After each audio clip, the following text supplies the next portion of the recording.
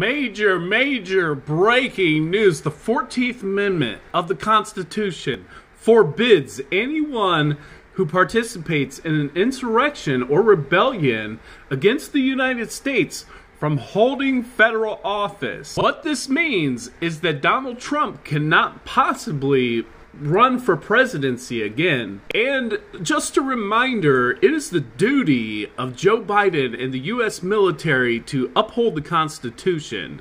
In 2024, if the Republicans refuse to honor the Constitution, not only should Joe Biden use the military against the traitors, he's obligated to do so. That is part of his job.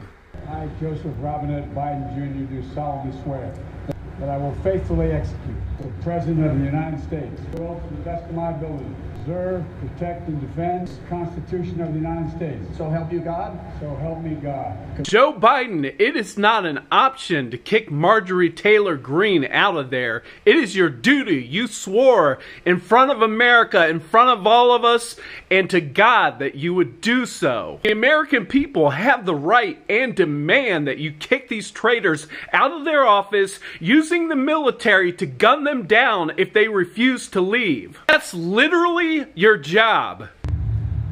Just finished with our meetings here at the White House this afternoon. We had a great planning session for our January 6th objection.